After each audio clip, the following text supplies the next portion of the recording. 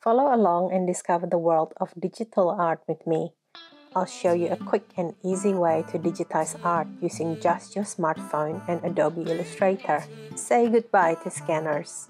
First, take a high-quality photo of the artwork using your smartphone camera. Make sure the photo you take is clear, not blurry. So tips, it can help to turn on your timer so that you can focus on stabilizing the phone without needing to worry about pressing the shutter button. Second, the photo should be well lit so there is no shadow. Holding your camera straight down and centered. Do not tilt at an angle. Turn off your flash so there is no glare in the photo. Take a few photos and pick the best one. Despite your best effort, usually the lighting will still be a bit too dark, but fear not, we can enhance the photo quality using the edit function on our phone. Let's brighten the photo slightly and adjust the coloring. Just remember, it is important to brighten and color correct before bringing the artwork to Adobe Illustrator, as it can minimize cleanup when tracing later on. Instead of using the automatic function, we want to manually adjust this. You can click and go through and see what each of them does. I won't go into too much detail as each phone models will have slightly different functions. It will help to have your original artwork next to it so you can compare and adjust accordingly. Once you are happy with your photo, let's bring it to Adobe Illustrator. Open the file in Illustrator. This is where magic happens. Digital art allows artists to create stunning works using technology. Once you open the file, let's adjust the size of the artboard. To do this, go click File again, Document Setup, Edit Artboards. Let's make our artboard bigger so it contains all the artwork inside of it. Once done, you can click on the selection tool to exit the artboard mode.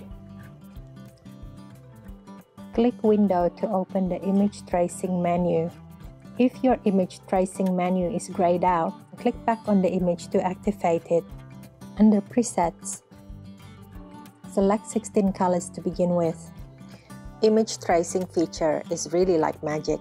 In the past, we will need to manually redraw the artwork using the pen and brush tools.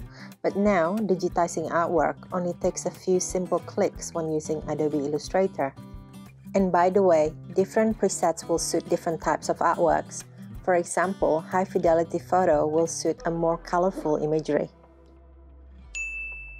Check the before and after results by pressing and holding this eye icon. I mean, look at this before and after results. You can hardly tell the difference. So this looks really good, but let's just fine-tune it a little bit more.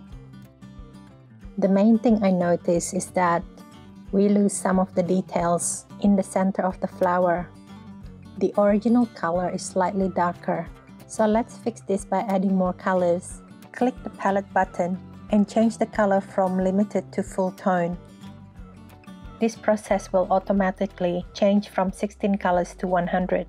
When converting artwork to digital format, we want to aim for the smallest numbers of paths, anchors, and colors while retaining the best quality image, because the bigger the numbers, the more complex and bigger our file size will be. Notice how this processing increases the path, anchors, and colors dramatically. So of course 100 colors will produce much better result, but our challenge will be to reduce the number of colors while still maintaining the best result it could possibly be. We do this by trial and error, adjusting the value and finding the best one. For this particular image, I'm going to leave the color at 65, reducing the path all the way down to 2%, corner 0%, increasing the noise to 50 pixels. Ticking the Simplify box to adjust the anchors. Again, don't be afraid to trial and error. Adjust these values yourself to find the best one for your image. If you mouse over on the slider, a tooltip will pop up. It will explain what each of this selection does. The Ignore Color function is really nifty. You can actually choose to ignore one color that you want to exclude from the image. Simply click on this color picker tool. It's always a good idea to ignore the background color. I'm going to select one color from this corner. This removes a good chunk of the background color from this side. Once we are happy with the result, let's save this preset. Give the preset a name.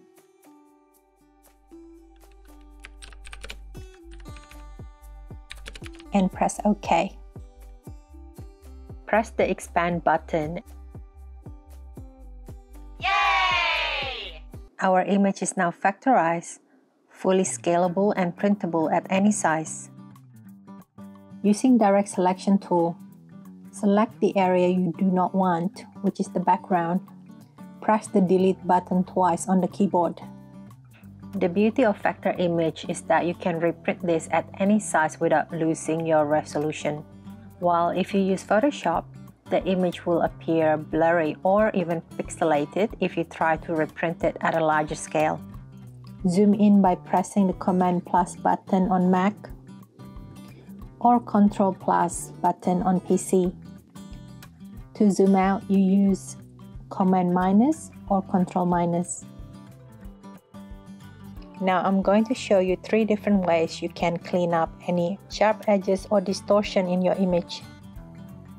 The first method is using your pen tool. Click on the pen tool. When you hover your pen tool on top of a live point, your pen tool will show a minus icon next to it. Click on the point and it will disappear. Let me show it again. Click on the pen tool. Click on the point and it will disappear.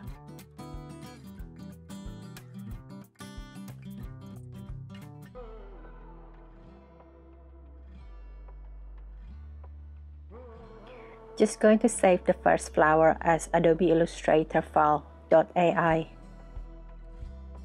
And if you're still here, give me a like. Thanks. Now for the second method, we can use the Smoothing Path tool. To get here, you can either click Object, Path, Smooth, or simply right-click and select the Smooth tool from there. Drag the slider to the right and notice how the lines become smooth. Sometimes you will create a little bit of gap. Move and adjust the element to cover this gap. The third method is using the Blob Brush tool. Using the eyedropper tool, select your color.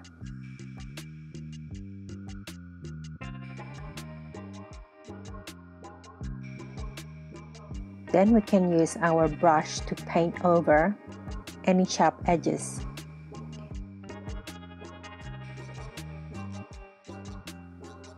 Choose and combine the method to suit your needs. And there you have it. The traditional artwork is now digitized and ready to be used in digital projects. We can further edit and manipulate the artwork, adding colors, textures, and effects. We can even combine multiple artworks into one and create something totally brand new. It's endless possibilities. Come and learn about bleed and crop marks with me in this fun short animation. Hope to see you there.